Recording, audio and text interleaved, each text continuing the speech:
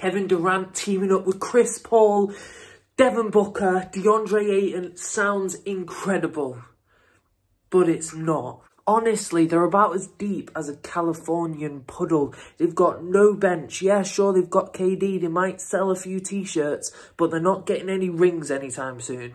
Out of this whole thing, with Kyrie and KD, I think the Nets actually came off best.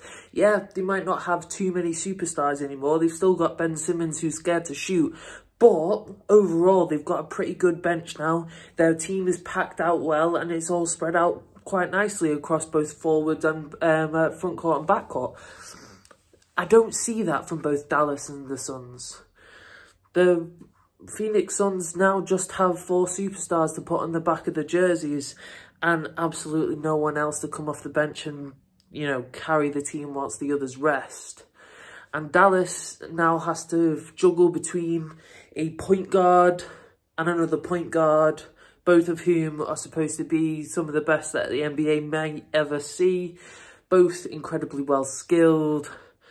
You know, the Brooklyn Nets really did a number on those teams. And I don't understand why people are going absolutely crazy. Yeah, sure, the starting lineup for the Phoenix Suns is going to be mega. It's going to be incredible. But after that, I don't see much else happening. I don't see them getting out the first round, to be honest. I don't think you can win a 7-game series with 4 players. Prove me wrong, Phoenix Suns. Prove me wrong.